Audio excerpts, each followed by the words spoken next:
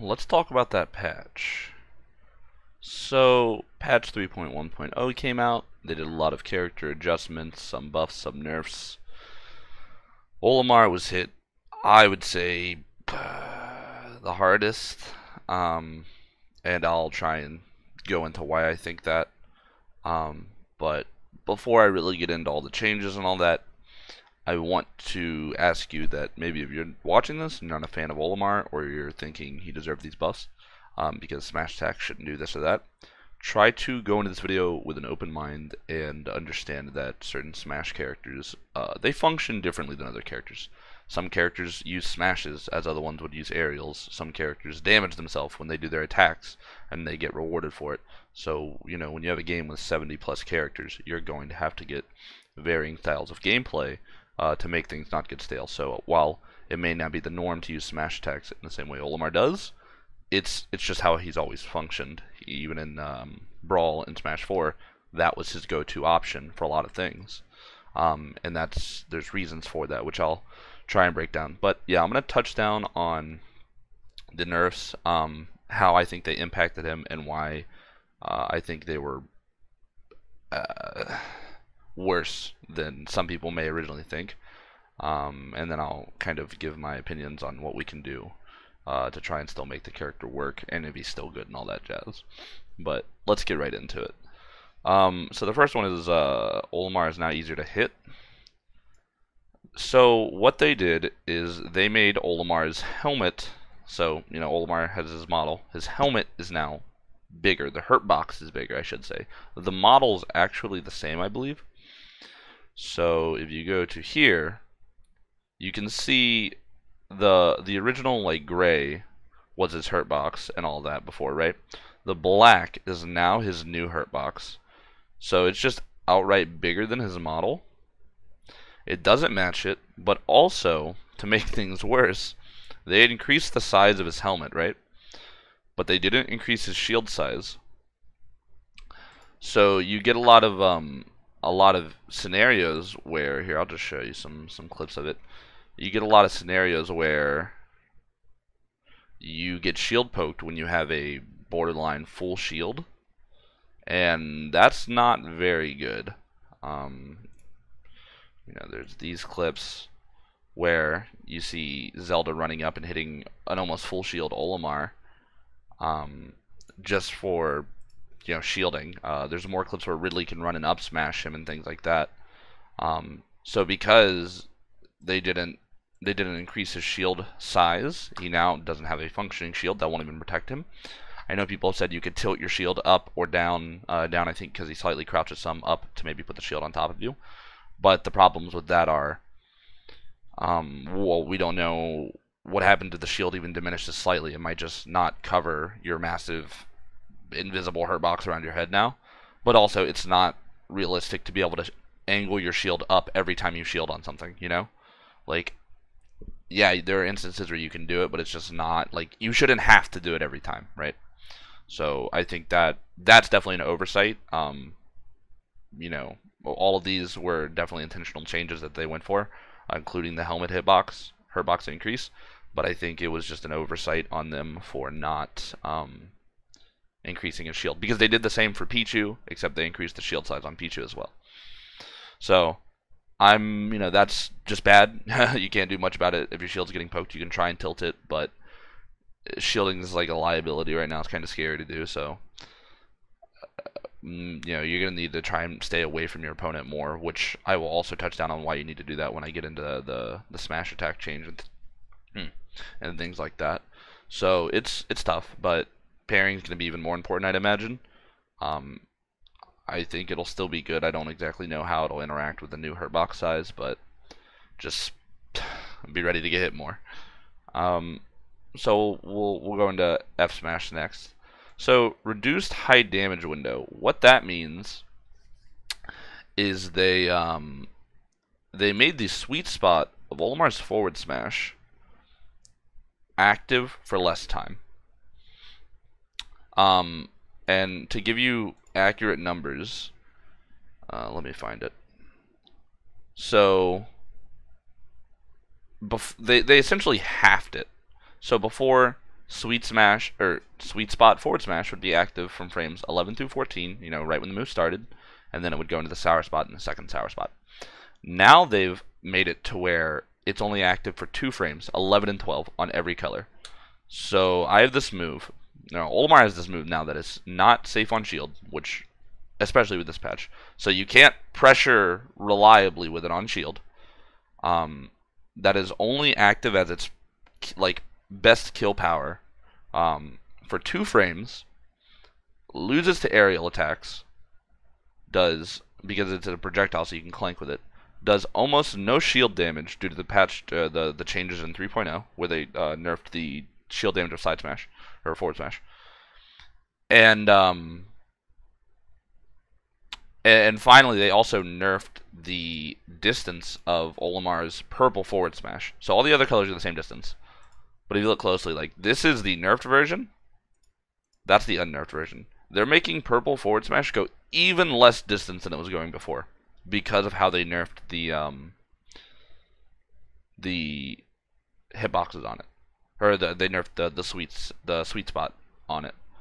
So now you have a move that is active at its most powerful form for 2 frames, barely goes anywhere with purple, isn't safe. Like a purple forward smash, when you use it on your shield, it's minus 11. And what that means is that when I hit your shield with a purple forward smash, sweet spot, you can act 11 frames before me. So if you have any aerial frame 8 or faster, that will hit me while you're on the ground, while I'm on the ground. Any up B or up smash that is 11 frames or faster, and there's a lot of them. You know, I believe Crom's is, Clouds, I'm pretty sure, Marth, Lucina, Mario, Bowser, tons of other characters, and those are just up Bs that can hit him. He's getting punished for this. So they've pretty much made forward smash a terrible move.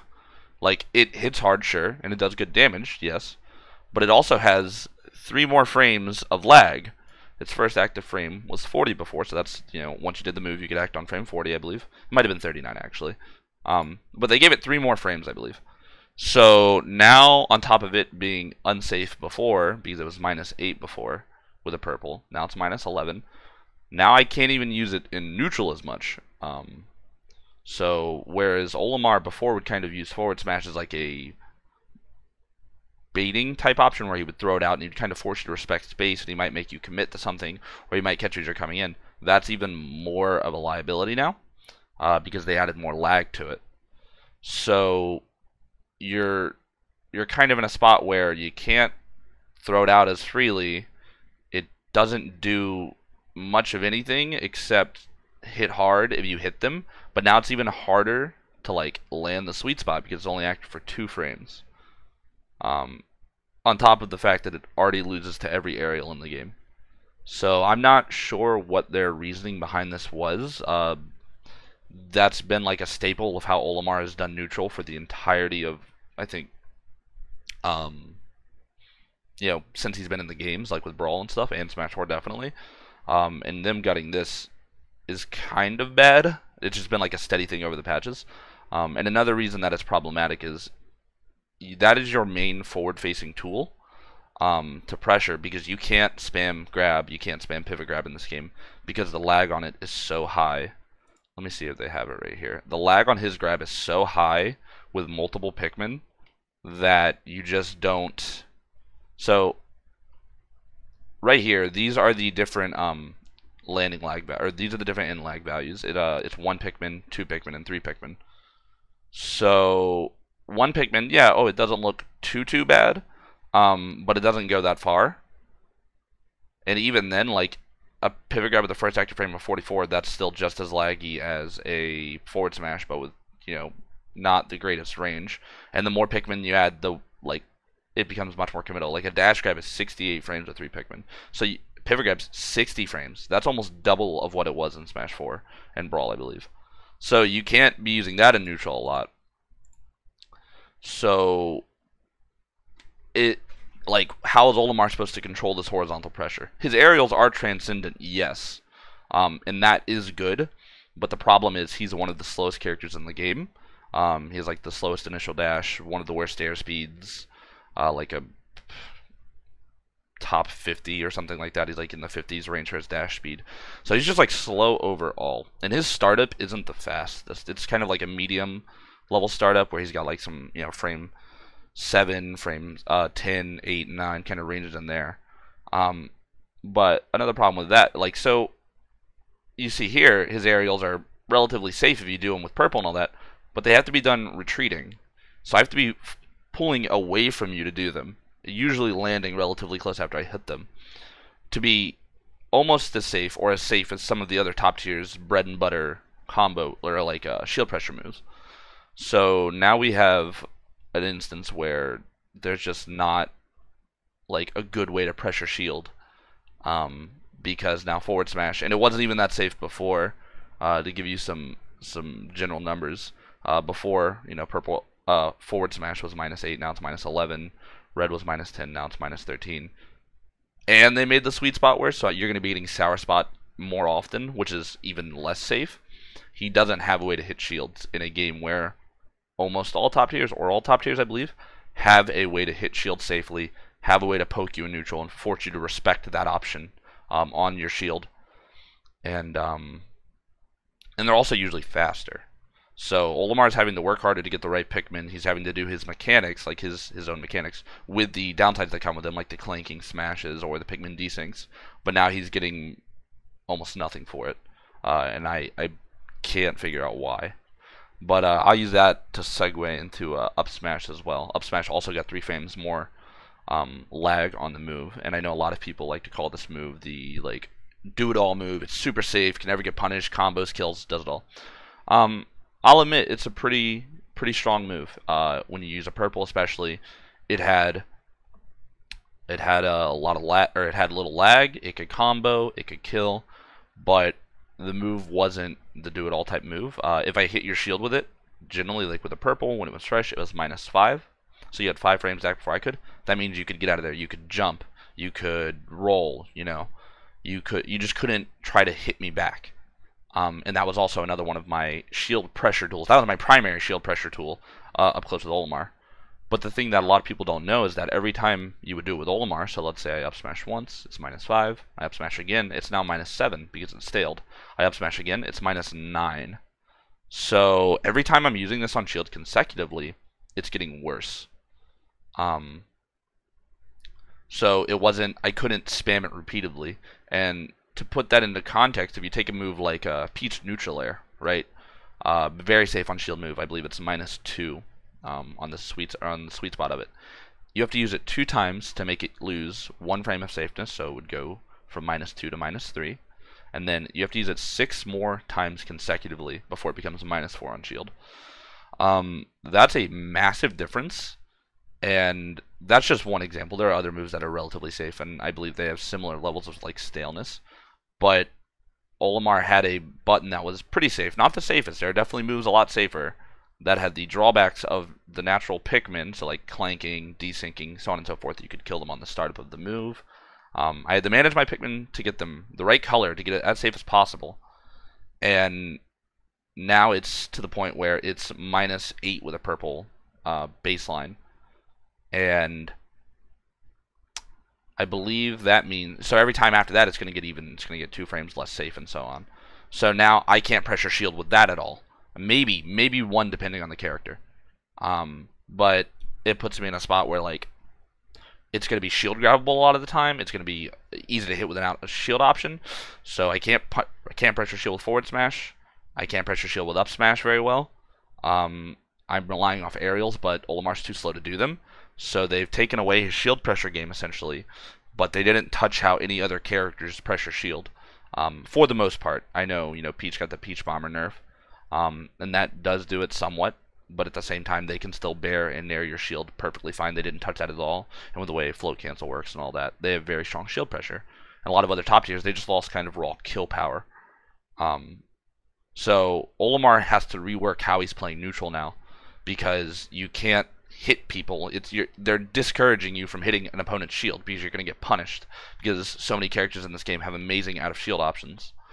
like an up B or an up smash or an aerial out of shield. They're just so good. And now this is essentially saying, oh, you're playing Olimar? Well, you need to get away from your opponent. You need to camp. You need to not interact with them. Because if you do that, you're going to get punished. So while you're still going to use these moves somewhat, they're pushing for a less engaging type of play with Olimar, I feel. On top of the less safety on shield, they're also, they increase vulnerability. That does also increase the combos. Yeah, Olimar's up smash does have combos that were out of it, and it still does. But the thing is, that's how he combos. He doesn't have this, I use that move and then I get to like pop you up and do it. Like down tilt kind of does it, but it's also negative at low percent sometimes. Like a negative on hit. Like if I hit you and you're a character, some characters can just hit me before I can act. So up smash was his way to launch you into the air and start his combos. He's a big damage character. He's always been like that.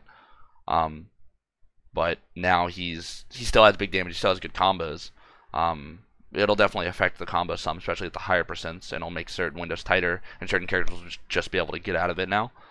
But now he doesn't have a way to like actually go for that very often without it being super risky, which is bad because of how slow he is, and with all the other downsides he has, and lack of ways to properly pressure shield.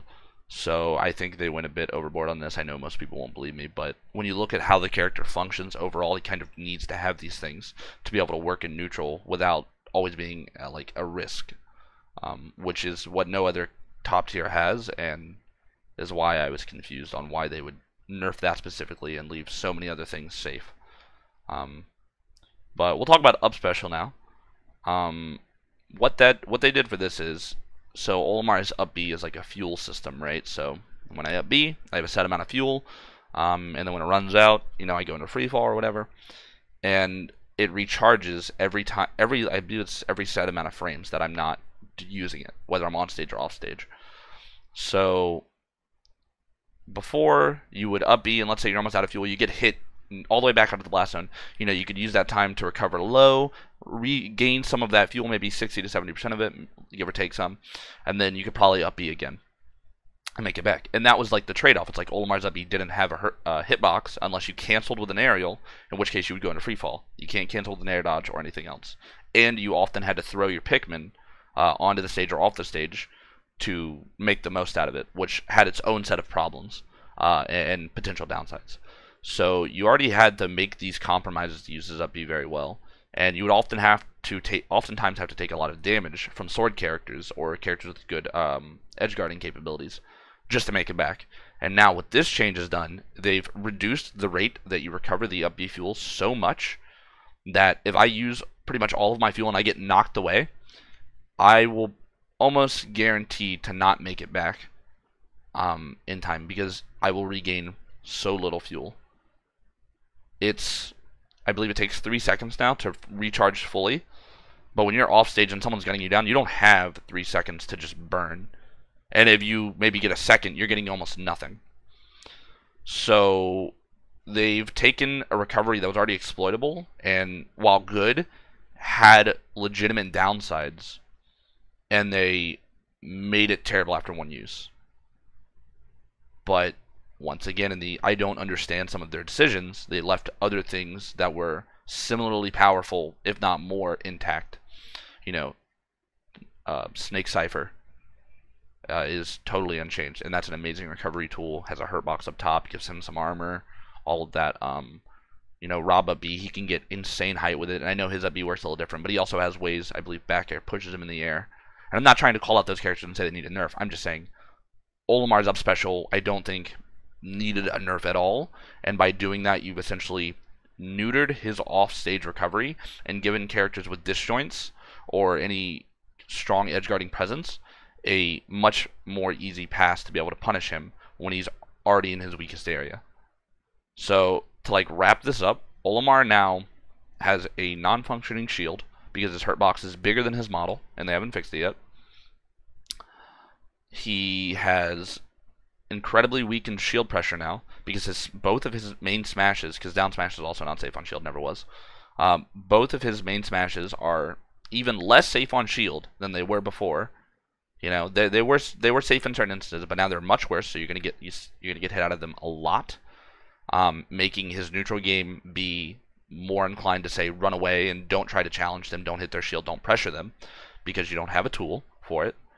They made his forward smash have a active sweet spot of 2 frames, and they reduced the range that purple forward smash goes again.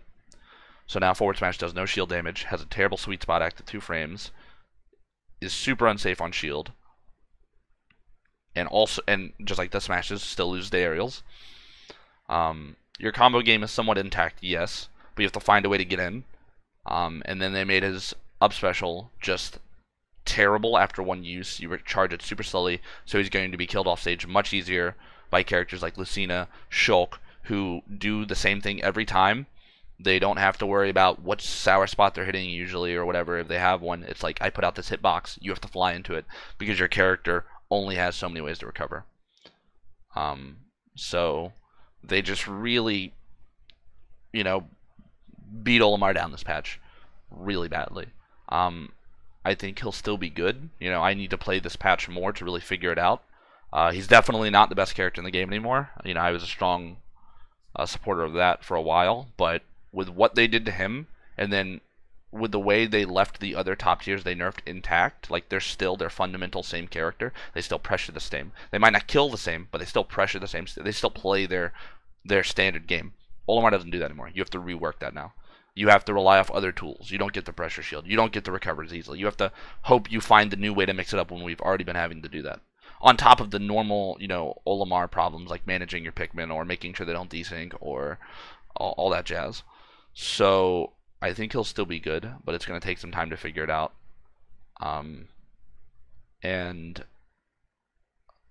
I want to say he's still at the bottom of top tier. I'm probably being optimistic. It's definitely possible, but you're going to have to just be maybe pressuring more with aerials if you can, and trying to just abuse the fact that they're transcendent, especially with yellows, just to like outrange people. Using a lot of side beat, relying more on your jabs and tilts, even though they're also not really safe.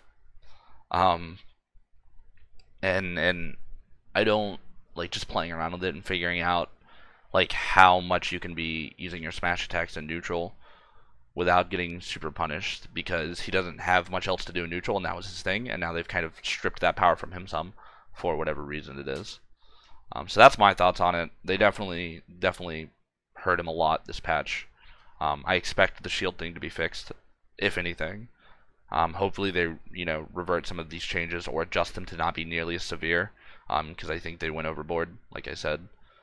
But that shield change should be coming at least next patch, because that definitely has to be an oversight. But yeah, so he's still probably pretty good. Just, you're going to have to be working even harder as Olimar to really make the most out of everything. You still have some explosive combos, you still have high damage. It's just, now you have to play an even riskier game to be landing these hits. So yeah, good luck everyone. I hope you enjoyed it. But yeah, that's my take on the Olimar patches.